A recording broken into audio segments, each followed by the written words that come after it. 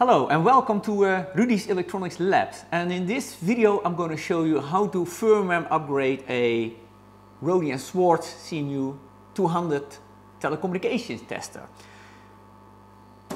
But first I want to talk a little bit about these firmware updates, because when I got mine I started to ask myself, should I actually do a firmware update, try to do so. So let's dig a little bit into that question first. So the latest firmware that is released for this device, I think, is version 5.22, which was released probably somewhere in the year of 2005. And as these things go, the new firmware has a number of bug fixes in there over every version, and sometimes a couple of new features are added. And most notably, there are a couple of features added between version 4.5 or so and the latest version. You'll find them in the manual. I'm showing you the page here. Much more detailed information can be found in a text file that comes together with the firmware update files. So for each of the modules you got a file called release.txt, and there you see all the firmware release notes for all the different versions that have been released over time. A couple of nice features did come in with the firmware, like attenuation correction tables, but honestly I think it's not terribly much that have changed over the software version in terms of new features. Now, what made me a little bit hesitant of doing these firmware changes is because this is an extremely complex device with tons of internal dependency between them. This is not like your regular measurement, test and measurement device where you got firmware running on a processor and maybe even some additional file that will be flashed to another unit like an FPGA that will be doing some stuff. Over here there are literally dozens of different systems running in here that all kind of have to align with each other. So there's a base version of the software and also of the VersionManager, and then there's tons of software here for the microprocessors, for the DSPs, for the FPGAs. There are tons of tables, correction tables, and whatever it is, and all needs to be properly aligned with each other to work properly together. Now, Rohde Schwarz worked on a way to get us all working well, and we'll dig a little bit into that. But I must say I find this a little bit of a nerve-breaking experience to go into firmware update. If anything goes wrong, you don't want to think about that. And I've had much simpler measurement devices where actually the firmware updates did go wrong and got stuck somewhere halfway, and I was afraid of ending up with a brick or so. So doing it for a device with so many internal interdependencies, and these especially come in when people might have changed, for example, hardware cards of modules over time because they each have their own software running on it. So it makes it a little bit of exciting but also nerve-breaking experience. But nevertheless, we want to do it. We want to get these bug fixes and extra features, and we also want to learn a little bit from this process and share that learning here in the video today. So I'm going to show you how I did the firmware upgrade on this device over here. And actually there are a couple of different ways in which you can do that procedure. You can do it via the PCM CAA slot on the front side of the device, or a floppy disk should you have a version with a floppy disk. Or if you don't have the PCM CAA card, I think the floppy disk is going to be too small anyway for the full files. If you don't have the PCM CAA drive, you can also do it via some computer utilities.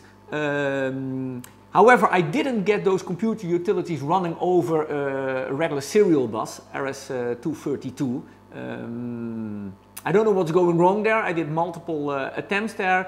You might need actually the GBIP instrument connector to run it successfully. But anyway, when you got the PCM CAA slot on it, then I would recommend to use that. That's the most straightforward way to get the files there and to do the firmware update. So let's get started and see how that works.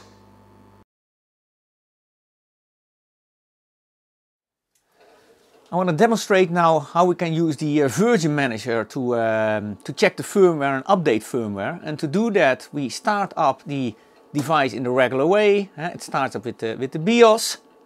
This is all successful, and by the time we get to the splash screen and we hear the 3 beeps, we click the menu select button and we get into the version manager, which is version 5.12 right here. And we see that the current overall system software running on the device is version 4.35. Now, the version manager allows us basically to see what software is running on it and also to install newer versions of the software. So let's take a look what the current software on the device is. And like I just said, the base version now is 4.35, and we see here the different versions that we got here for different software modules installed. The nice thing is that we can have multiple versions here. It's rather sophisticated, and we can choose which the activator version is. So we can also roll back to previous versions if that will be required. Yeah? We might see that later if we update the software, that we see multiple versions right over here.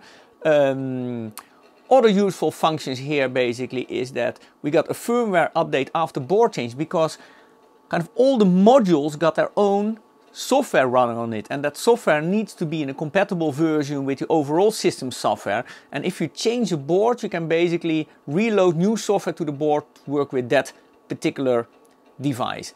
There are a couple of other things. I'm not going to go through all of them, but we can do disk scanning, which actually starts the Microsoft MS-DOS disk check. We can write things to a disk. We can defragment the disk. That might be less relevant on SSD, etc. Now we're going to try to install some new software using the version manager.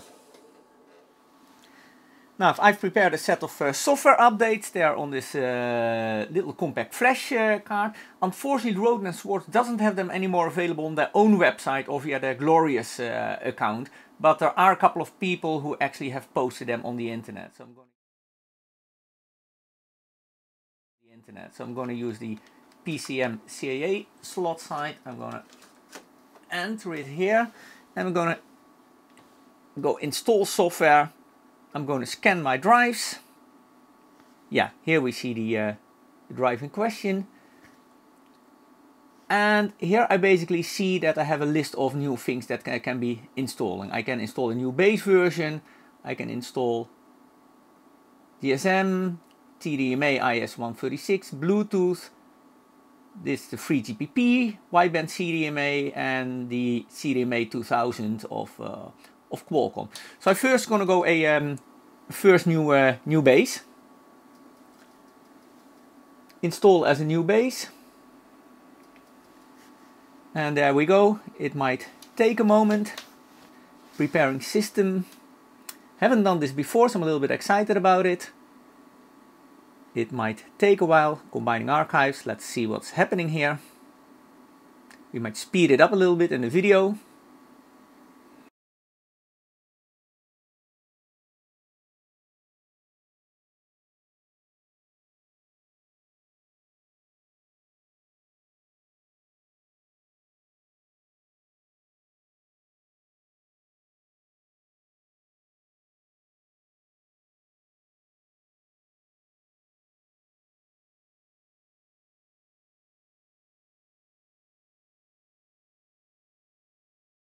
Okay, so that was rather deep. We had a lot of things going on. We got dozens of flash memories that were written to, and verified. We saw things about the Motorola 68000 processor. We saw stuff going to I think EEPROMs. That must have been the flashing, the FPGAs, I think.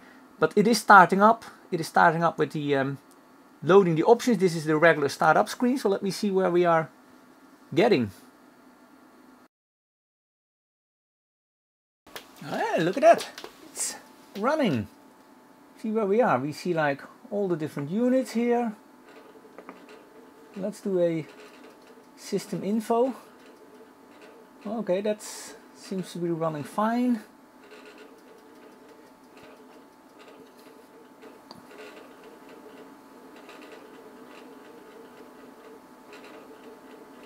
Yeah, looks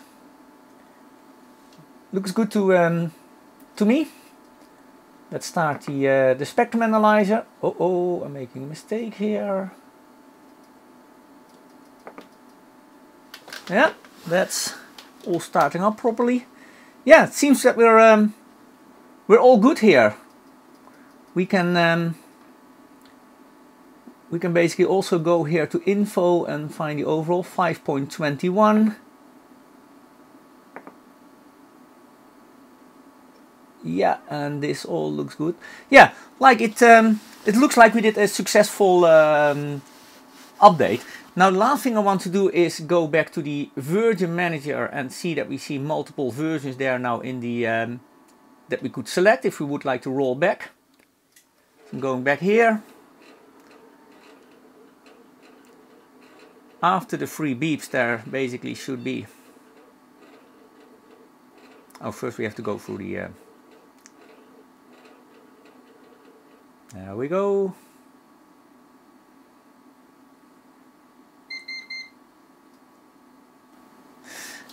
Yeah, okay, so now actually we got a another menu item here, activate other version, that was not there before. We can do list of software and we basically see there's a version here which is 5.21, which is the active one right now with recent version of the software in there.